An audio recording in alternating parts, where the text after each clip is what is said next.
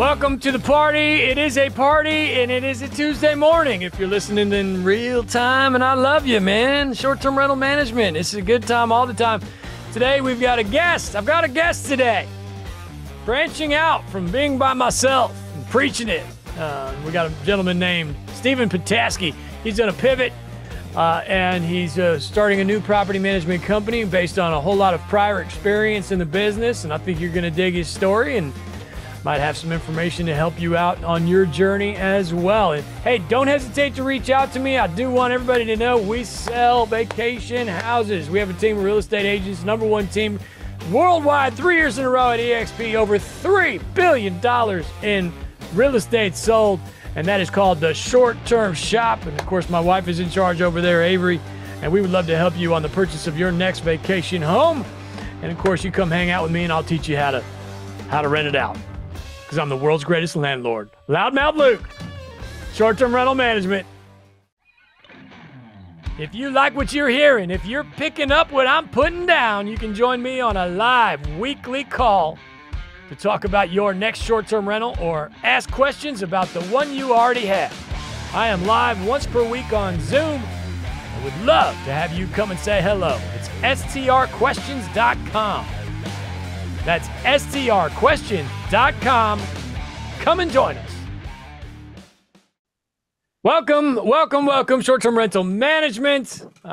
All things vacation rentals and property management and landlording and becoming a better landlord and getting higher gross income and all of the fun stuff. And today I've got Steve Petasky, who's got a fantastic backstory. He's been in the business a long time. And I'd like for you to start there, if you don't mind, Steve. Go back to the early days and kind of walk us through your whole journey in this business. Yeah, for sure. Look, thanks for having me on the show, by the way. I appreciate it, and appreciate promoting short-term rentals. It's a great business to be in. So, 18 years ago, my wife and I, she was pregnant with our first child. We have a boy and a girl. And I remember thinking back then, a bunch of our friends were like, oh, man, the travel's going to suck for you guys once you have a baby. You know, it's so hard, and taking them on an airplane sucks, and nothing really works. And my wife and I love travel. It's kind of what brought us together, and we just couldn't believe that travel was going to become a worse thing for us. We couldn't imagine it outside of our lives. So we thought, well, what do we need? What would we want to travel? We went through the three options. One is you go to a hotel, which obviously gives you the certainty. And as a new family, certainty is very helpful to know what you're going to get. But hotel room is no fun, especially it takes the romance to have a baby in a crib, beside your bed in a 400 square foot hotel room. So that kind of killed that. Then there's vacation rentals. This is like pre-Airbnb days, but you have Vrbo, and this is a time when things were horribly inconsistent. In 2006, in terms of you never really knew if the pictures you saw matched up with the experience. And again, as a new family, absent of having that consistency, we just couldn't do that either. The third option is buy your own home. You get to set up exactly how you want, have all your things there, but we wanted variety and we had no money. So buying our own home really wasn't an option, but it was something we could think about. We thought, wouldn't it be amazing if we had 30 properties that we owned ourselves and we could set them up exactly the way we want, like playpens and booster seats and baby monitors and great linens and great kitchens. I love to cook. And then we know exactly what we're going to get, and we have equity, and that equity can grow. And we thought, great, this sounds awesome. We just need $30 million. How do we do that? So we actually started a fund. We went to 18 friends and family. Everyone put in a couple $100,000 each. That was pretty much all we had. And we raised $3.5 million, bought 3 homes, a place in Maui, ski summer property in Western Canada, and then a place in Scottsdale, Arizona.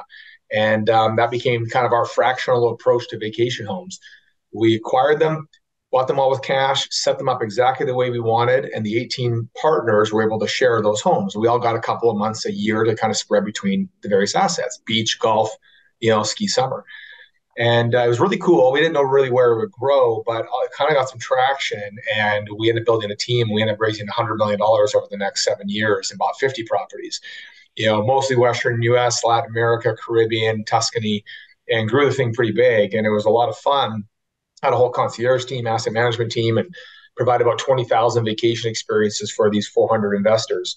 And it was an awesome run, and kind of brought us to where we are today, which is as of 3 weeks ago, we had our last vacation in that version, call it 1.0 of Luxus. And by the way, Luxus is the Latin word for luxury, so it's like luxury vacation properties. And we decided to do a pivot when COVID hit. really hit us hard in Canada. In particular, they had everything locked down, and we gave us a chance to pause, and we decided to exit call it the fractional or co-ownership space, and we're moving into the vacation rental space. We're good. We had a great team, have all the right people to run it, and now it just comes down to saying maybe we can apply this brand standard more globally. And obviously we'll talk about that today because I'm pretty passionate about it. But we're into the version 2.0 after 18 years of the first one. Fantastic. So back up to the first version. This is fascinating stuff. This was quite a long time ago. Yeah. So I guess first explain to me what your role was in that. Were you the management? We were the management. So basically, we set up a structure like a general partner, limited partner structure. And so we were the general partner, thereby the manager of all the properties. And then there was an unlimited amount of limited partners. We had three separate funds of about $30 to $35 million each, raising money 100 to 200 grand at a time. Like one family would take a piece of that fund, and they, based on how much equity they put in, would give how much time they would have allocated towards that property portfolio. And so my job was really, I mean, when we first started, it was like you had no office, and we were totally different careers, and it's all coffee shop meetings. But we struck a chord with these initial 18 people that said, geez, this is what I'm missing in my life. I don't want a whole property right now. I want a part of a property. I want a trusted manager. I want it set up the way that I want it set up. So I know when I get down there, it's got all the things that I can be comfortable in, what my expectations are met. So the snowball effect happened. I mean, there's about 50 people in the industry at the time in 06, early 07. We were the smallest. We were 50 out of 50.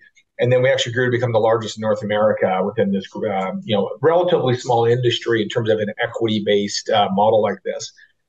Because a whole bunch of other companies were loading up with debt, and they got crushed during the Great Recession. And we were buying with cash, so we did very well. And we had a good run, and we had a team and hired some hotel folks and helped us build this whole concierge service experience and management component to make sure that our partners got what they expected. And it was a lot of fun. What year was this, give or take, like the very beginning? So late 06. So yeah, our son was born in February 2007, and we literally launched that month. So it was all came out of this situation of like second trimester. We were trying to plan our travel when we had a baby in this world, and so early 07 was the kickoff and founding of the Luxus Group. Okay, and was it like? It sounds a bit like a timeshare. Were these people getting a return? Yeah, so this is where people get because we were sharing ownership, but the difference with a timeshare is you own deeded time. This is actually you are a partner. So think of it just like a syndicate. You want to buy a multifamily, and you put 10 people in the syndicate, and you spend $5 million.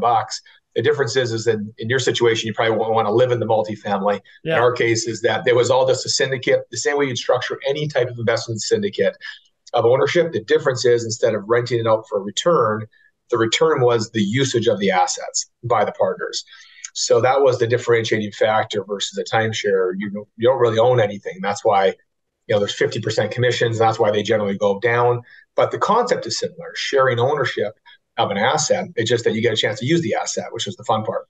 But they were getting an actual return on the rents as well, or just using the properties? No, that's the difference. So there was no rents. Except that all of 100% of the operating costs were divvied up proportionally amongst the partners. So the funding of the day-to-day management, the property utilities, the concierge, all those aspects were split up amongst the syndicate. So again, maybe the easier way to look at it is you, me, and three buddies put 200 grand each and buy $1 million home, and it costs 100 grand a year to run that home. We all got a $20,000 bill to use that home. So that's the true baseline of it is thinking of 4 buddies or 5 buddies buying a home together. We don't rent it out. We purely pay into that home to keep the operating costs. This is just scaled to $100 million in 50 homes. And so you didn't rent them out at all? No, it was purely like a private club for vacation homes. And so when you exited, I would assume you made quite a big chunk there on the sale of the properties. Yeah, so that was the good side of it is obviously when it was more of a capital preservation appreciation play. And then you get the good thing is there's kind of 2 points of the return, like how much the capital could appreciate during that life cycle, like roughly 10-year cycle of the assets of growth. But then the operating costs to be in the group were a lot less to rent a comparable property. It was about 25%. So it cost me roughly, if you were to average it out, $250 a night in the early stages to use the homes.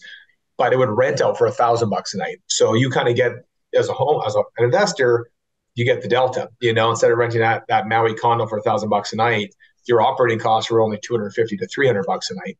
So that's kind of like the return was a combined. When you combine the two together, like I have one partner, for example, for 13 years, he got $1 million of value on his $150,000 investment because he traveled all the time and used all of his time up. And then the asset appreciation was pretty good.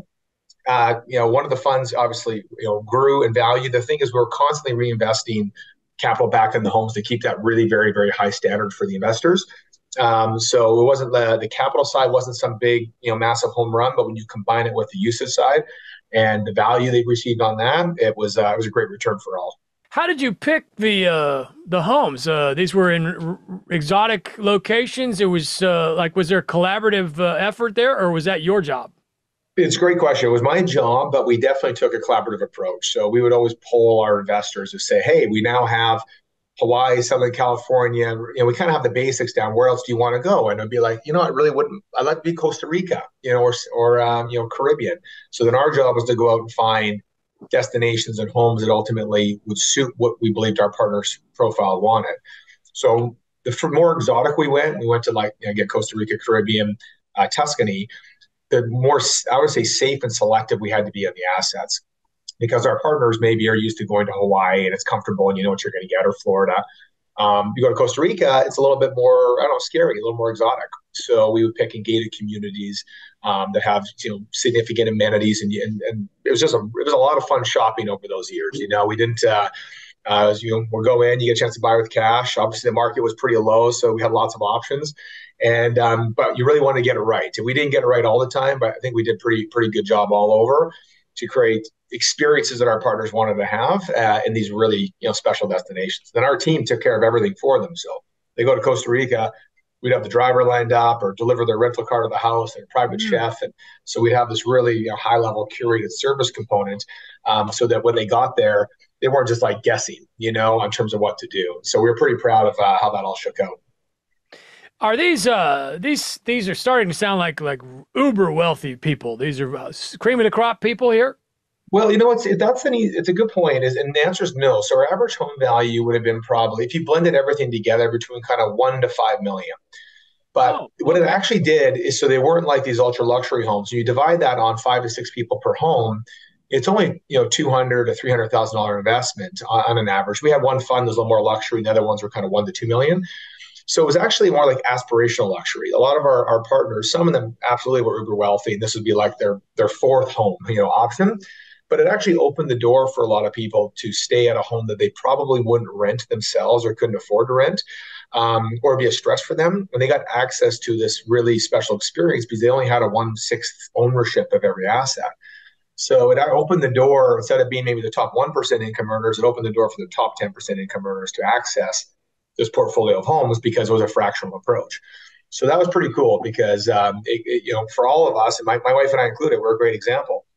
We didn't have that type of money to stay in a $4 million house, but now in a syndicated format, we did. And we had some of the best vacations. We had the best vacations of our life as a result of that, and memories that it would have cost us $3,000-$4,000 a night to rent. And that was way out of our price range. So this kind of opened the door for people in that top 10% bracket to travel like the top 1% or 0.5 of 1%. Is it a little bit like FlexJet, for lack of a better? Again, I don't know how to compare this to anything, but it's almost like NetJets. NetJets would be a great example. Yeah, NetJets. So it's a perfect example. This is. I'm glad you asked that. This was very much pioneered by the private aviation industry. This type of fractional piece where people don't want to own a whole jet, so you buy a 1/8 or 1/16 of a jet, but you get access to that portion. You pay your operating costs, and every time it goes in the air, you pay when you're flying. So the industry is very healthy on the fractional jet program. And so very much, certainly fractional ownerships existed for a long time, but in a syndicate of homes or like a fleet of aircraft, private aviation has been very much a pioneer of this aspect. And but I'll be honest, it's a hard industry. There's not a lot of us in the world. I think this is a great thing for your listeners. I think there's a huge opportunity, but you really have to have a really strong friends and family group out of the gate. We're exiting it because we have an aspirations to get to hundreds of luxury vacation homes, and raising capital at that scale is hundreds and hundreds of millions of dollars. It's challenging, But if you wanted to build a portfolio of 5 or 10 or 15 homes, anyone can do this. Go round up 10 or 15 friends, buy 2 or 3 homes, and then you become the manager, and you could start to build your own portfolio of own vacation homes. You make a management fee on that you charge your group. You never lose money. You never make a ton of money because you have this consistent management fee coming through. And how we structured it was we got a piece of the appreciation at the end. So if there's a viewer or a listener on here that says, "Hey, this is pretty interesting. I'm going to raise $3 million by 3 $1 million homes, and those homes are worth $6 million, let's say, in 10 years from now." Generally 25% of the appreciation goes to the manager and 75% goes to the partners. So there is a chance to have a windfall at the end of this kind of 7 to 10 year run, whatever life cycle you put on it. And even though we're exiting the business, I'm a huge fan of it. It just comes down to the scale that we're trying to grow now isn't congruent with raising capital at that scale. So you still own a few of those houses now, or they're all? We're gone? literally in the final stages of selling them off. So we've already sold about 60 million worth, and we're in the last, I don't know, probably 20 million worth of real estate, and that'll probably all be sold up in the last 6 months, and we'll be officially out of that side of the business. And this you've had these homes for a long time. Yeah, we have. Yeah, and we have. Yeah, been some happy. of them are Did anybody exit the situation? So the cool thing of how we structured, I'd recommend someone else to do it. So other groups tried to do it with no fixed exit date. We did 10-year cycles. There was this automatic 10-year trigger that we had to create a disposition event to exit people at that time. So everyone bought in with the mindset, I'm in this for 10 years. Now, there's always things that happen within the 10 years, sadly, death or divorce or something that happens financially. And so we had a process in which they could sell to a private buyer if there was demand for that. But generally speaking, you buy in for the 10 years, you're in for the 10 years. And then we have this liquidation event, which we're going through now on our last 2 funds, and everyone gets their proportionate share of equity as we sell the assets. I see. Yeah. I see. This episode of The Short Term Show is brought to you by The Short Term Shop. If you're interested in buying a short-term rental in one of the top vacation markets in America, just go to theshorttermshop.com and click Get Connected with an Agent. If you purchase a home with the shop, you'll have access to all of our client-only benefits, such as training on how to manage your short-term rental. So we'll teach you everything you need to know, from how to set up your Airbnb and Vrbo listings, to how to use the property management software that you'll need to streamline your business, all the way down to helping you source your local boots on the ground like cleaners, handy people, etc. We've taught thousands of people just like you how to buy and manage their vacation homes from anywhere in the world. So head on over to theshorttermshop.com and click Get Connected with an Agent to get started. I do have to mention that we're brokered by EXP, or else I get in trouble. We'll see you guys over there. Would you do this again?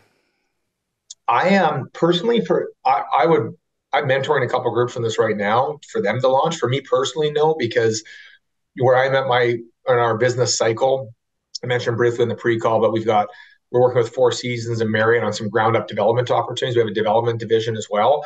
And we're really inspired by this, hotelier approach to vacation homes. And we'll talk about that maybe next. But when it comes to this, we're out of it because we didn't want a distraction from this next 10-year growth cycle. We're going to try to build this hopefully very significant business. But I'm a massive believer in what we were doing. It's just that if we had a bunch of these funds and syndicates competing with this other product offering, we just felt we wanted to go all in on one thing. But there wasn't like a lot of money to be made here, right? Or was there on the exit of the property, or was it just mostly just kind of for vacation purposes? Well, so no, for an individual investor, if we think there's 2 things, the managing partner, the person starting it, and the individual investor. The individual investor is where they get their value is, 2 things. I'm parking $200,000 and I think it's going to be worth $250 or $300. I'm not looking for like a 3-banger or this is going to go way up. This is about like capital preservation and appreciation. The advantage for them is, again, to rent those homes versus the cost of operating those homes is substantially higher. So if, let's say, their travel budget was $20,000 a year, and they would get 20 nights for that. So $1,000 a night. The same 20 nights in Luxus, for example, cost you about $5,000 to $6,000. So it's like, oh, geez, instead of spending $20,000 a year, I'm spending $6,000 or $7,000. That's a true cost of operating those homes as a partner. I'm saving $14,000. So I just had another $14,000 return on my $200,000 investment. I got another 7% return on that investment.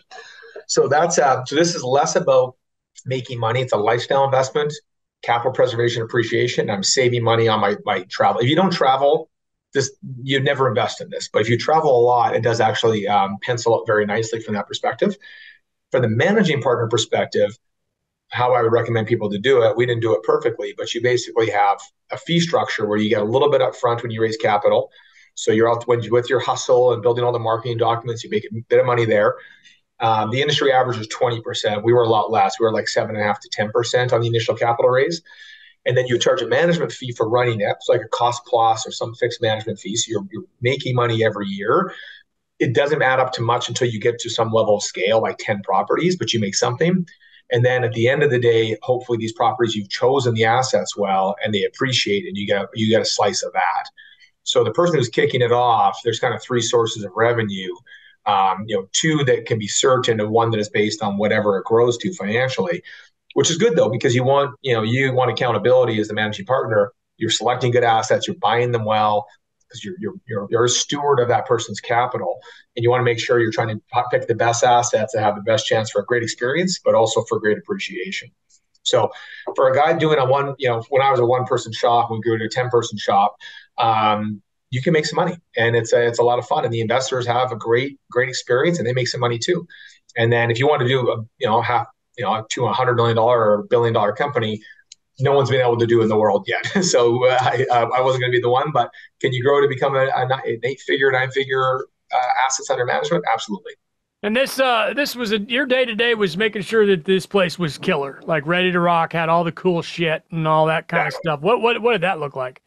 Yeah, that was the fun part. I think we got feedback as we went along how to make it better and better, but we just took the baseline of my family. So what are the things as a young family we need? So first setup, playpens, booster seats, for women, like hair grooming utensils, we put like salon grade hair dryers in. So you don't have to pack an extra suitcase of stuff because you don't know what's going to be there. And then you have pool toys, and you have board games, you have, back in the day, DVD set, obviously now it's different. And you'd have all sorts of things, a fully stocked liquor cabinet, kind of in a pay it forward setup. So the partners would use some and restock with others. So we had a lot of these things that made it feel like when you walked in, aside from having your own suitcase of the physical clothes you need to wear, you didn't need to bring anything else. And that was the fun aspect of it. And it's a really fun culture that we built around that aspect with our partners. And they got a chance to enjoy the homes as if they were their own, because they were their own, just via a syndicate versus via single ownership. So you can set up the homes that you want. Now, I know some companies put cars in the garage, boats in the marina. There's various liabilities and things associated with that, additional costs, but you can make them as decked out as you want, depending upon the size of the home, the luxuriness of the home, I guess. But it's totally up to what the group wants. But for us, that was kind of, we made it. So no matter where you went, you knew what you're going to get, and you had a crap ton of fun while you're staying there. All right, cool. So then you are, you're now transitioning, it sounds like, into just full on property management. So tell me about that. Yeah. So the big, I guess, pivot for us came during COVID. So in the U.S., our peers within this industry thrived because the U.S. is such a, they have everything. You ski properties, when our borders were shut, people could still travel and do these. So our peers crushed it during COVID. We were the opposite in Canada. Things were completely locked down, and our partners couldn't travel for like a year. So we stopped raising money and we just paused. And it was really frustrating. It's frustrating for us, frustrating for our partners. And we as a manager, me and my wife and our team, had to decide, when this COVID thing stops and the borders open up, are we going to go back to this business we've done? Or is this the time that we can allow these events to happen, pay the money out, and start something new? And I think what we aspired to, Luke, was we're really proud of the brand standard. Like, we knew the joy that our partners got staying in their home, and like the mental freedom they had when they were going to their homes, that they knew what they were going to get, versus the mental anguish when you book a home on Vrbo or Airbnb, and you really don't know what you're going to get till you get there. Some hosts are great, like phenomenal, and a lot of hosts are really crappy. And there's no way that Airbnb can fully control, 6 million doors around the world. So in our case, we thought, let's bring this to the world. And the only way to bring it to the world is we have to get out of ownership, and we have to get into management. And then we have an infinite amount of scale. But in every single home, we apply this Luxus standard we spent 18 years developing. Same linen, same pillows, same towels, same hair dryers, same bath body wash, same kitchen setup, same electronics. So when someone comes to Luxus now, and you can go to luxusvp.com, we just did our soft launch a week ago. So it's a very timely call. We're going to grow to 30 to 40 properties in year one, and then it'll be growing at 50 to 100 properties a year from that point on.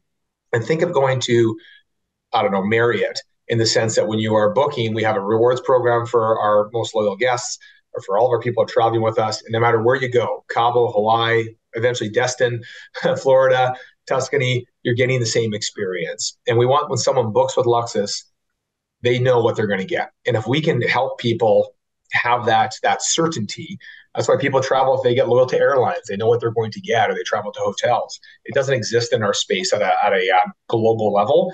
And that sounds, like global, like this big thing, but we want to get to 400 to 500 properties, and then allow us to pay a jumping point to something bigger. And then ideally, people travel with us and they don't need to travel anywhere else, unless they're going cruising or exotic vacations. But we ideally have 30, 40 markets around the world. They can pick their adventure, and we can guarantee certainty, and that's what others can't. So that's what we're really, really excited about. How does that work logistically, or even compare this to any really nationwide property management company? Do you have to have a real estate license in every state? Like, how does that work? Yeah, so it's complicated. Every state's got its own rules, as you know. Right. So in some states are highly regulated, like in our western states would be like Arizona, Nevada, Hawaii, and then surprisingly, California is unregulated in the short-term rental space. So every state's got its own thing. So we set up, it is very complicated. We have to put a lot of money in to get this going, but you have to set up brokerages in each one of these states that were wholly owned by us. And then we have principal brokers or designated brokers in each state that work for us. And they become effectively like a market leader. So they're ultimately responsible for the compliance responsibilities for that particular market. And so very complicated, very hard to scale, which is why very few people have done it. We talked to Vacasa, they have done it. And there are a few others that have, multiple states. So very hard startup for it, which is why there's not a lot of global players in this space. And so that's logistics number one, the kind of the whole corporate structure and the flow. And then number two, from a homeowner perspective, the mechanics go something like this. Look, you got a home in the Smoky Mountains. You want Luxus to manage it. You call us, or somehow we solicit you, and we will try to earn your business. We give you, what we think the market comps are, where it could be. We then audit your house, and we say, your house is great. We love your furniture. It's the right size, 3 bedrooms, 4 bedrooms, great location. We now need to add the Luxus brand standard. And for you, we need to add the linens and the towels and the various things, and that's going to be $15,000. So the biggest barrier in this particular situation is Luke saying, I don't want to spend 15 grand up front for this in order to, maybe do better than I'm doing now. Obviously, proof of performance. You could poll 100 people and 99 out of 100 would say they would pay, 5% more or a few percent more, or if it was all things being equal, even equal to the market of the comp, they would stay with something certain versus something uncertain. So our thesis is that we're going to get higher occupancies and slightly higher ADRs than the neighboring property when people coming through Luxus know what they're going to get on the other side. So we audit the home. Luke says, 15 grand's worth it. I've got $1 million home. It's only 15 grand. And then obviously we take over full management and we just send you checks every month, and it runs through our platforms, and we go rent it to our, thousands of people that already follow us. And then obviously we still use the OTAs. So Luxus VP is the primary channel, and then excess inventory goes in Airbnb and VRBO. And then hopefully what happens, someone comes through Airbnb, stays at your home, and they're like, holy shit, this is like an incredible, sorry if I swear, I can't remember if you allow swearing on the show, just a little swear word there. Is they're like, this was incredible. And on the TV, it shows the Luxus portfolio around the world, and that Joe Smith staying to your home says, I want to stay here again, and I'm going to book another Luxus home. And they get into our direct booking platform versus relying on Airbnb. So that would be the mechanics of onboarding home. We send a team down to set up your house. Everything's labeled, everything's dialed in, and it gets rolled into our portfolio. And then we're off to the races renting your home. There you go. Yeah. 15 grand is all. Is that going to go up, you think, or is that based on the size of the property, or? Combination of size and what you have. Like, for example, if you got really amazing towels, that are at or above the standard we already have, we don't have to put in the Luxus towels. But if you got pink towels and they're worn out, then we got to put on our towels. So every audit's different. Like some guys starting from true scratch. Like I bought an empty house, a 4-bedroom house in Phoenix, and it's got furniture but has nothing else. We have to provide every fork, wine glass, knife, TV. It could be 40 grand or 50 grand, but you'd have to buy that stuff anyway to set up the home to that standard. So now most homes already have forks and knives and all the basic things in place. So that's where that $10,000, $15,000 number, and the bulk of that is linens. Linens we're very passionate about. We've tested dozens of linen companies. We have one, a global partnership with one that's phenomenal. They last a long time. They handle the wear. They get amazing feedback consistently. And that's almost 50% to 70% of usually the initial budget. That's just linens. But a great night's sleep can change someone's life and make them highly desirable to want to come back to your home time and time again. And then the rest of the things are just fillers to make sure that when someone goes and they want to have 10 people over Thanksgiving dinner, they know there's a turkey baster, a roasting pan, 14 wine glasses. They have all the things that they know. They're not guessing when they get down there. So those are all the fillers that we would add in through the audit. And we have a central warehouse in Colorado. We just check all the things off the audit list. We press a button. 2 pallets show up to your house in the Smoky Mountains. We send a team down. We set it up, get it dialed in, and then it's ready for the Luxus program. Let's just pretend that I'm a prospective client. How are you going to find the cleaners in each of these markets and source these? That's a big pain in the rear end. It is a big pain in the rear end. We've been dealing with it for 20 years almost, right? So we're used to it of having this. So we always get a really interview and find a kick-ass person on the ground that becomes our boots on the ground. And that's our kind of local property manager. So we have the head office support and infrastructure for distribution and brand standard, but the local person's really the key component. And it's their responsibility to help find the handyman, the cleaners, and we work with them to ultimately make sure we got the right team on the ground to execute. And so cleaners, for example, is really hard, but we're a good established company. We pay well, we pay on time. Mm-hmm. And as a result, we've got a track record of ensuring we can recruit and retain great talent on the ground. And so it's never been a problem for us. Not to say that it's easy, because it's not easy every day. But 20,000 vacations later in group number one, it's something we got a lot of confidence we can execute on. Yeah. This is a question I get all the time, and people come to me and they want to learn how to be, property manager, et cetera. And they're nervous about hiring the cleaner, but it's what I'm going to say is, it sounds like exactly what you're saying, is it's just all about practice. Hiring and firing is a skill. That's true. And if you've never done it before, it is extremely nerve-wracking. And quite frankly, it never really gets easy, but you do get, you get better at it, right? Can you give me some reassuring information for people listening right now that it does get better when hiring cleaners? Yeah, absolutely. Absolutely. So we've tried all sorts of things. So early stage, we would hire like a one-person cleaner in Hawaii, for example, which is kind of hard market to find cleaners. And they were really inexpensive. They were like $200 a clean. But, and we thought it was great. They were really nice, they interview very well, and they do a really good job. But what we found personally, these small companies, our flip days are tight. Check out at 11, check in at 4. And so they're like, oh, I'm on holidays this week, or I'm sick this day. And there's no backup, and there's no person in there to kind of step in their shoes. So we've actually gone to bigger, more established cleaning companies that have the backup and resort, and we just pay more for that, frankly. But the guest experience is so critical. If at 11 a.m. a checkout happens and that place is not clean by 4 p.m., you have a very disappointed client and a bad review coming up at 5 p.m. that same day. So what we've done is, through the interview process, make sure A, they got a good track record. B, they have backup. Even if they're a small shop, that's okay. But it's like, well, I'm not doing it. I have these 3 other people who can step in my shoes. So, and then from there, just pay them well and pay them on time. Like, that's what these guys are looking for. And it's a lot of times we pay in advance to some of our local vendors. They were really small shops, and they love that. No one does that. And so once you do that, there's plenty of amazing, talented cleaning companies and cleaners out there, but they're used to kind of being jerked around, frankly. So be the client for them that pays them first, takes care of them, and you have a good system of expectations. So we have a cleaning standard checklist. It's exactly how we make the beds and the whole thing. And it's, at first they like it. They like it because they know exactly what your expectations are, and they just execute to that checklist. Our deep cleaning standards, we have a whole checklist. Once a month, they have to move the couches and move the patio furniture and sweep all the dust bunnies out. They like that. It works out really well to give them some certainty in the process. And they're going to stick with you, unless you start jerking them around, And so we just take care of good people. Not every cleaner has been with us since day one. We've obviously had turnover, and you find new people. But there's lots of good people. They just want to be treated well. And I think a lot of people in the industry aren't, frankly.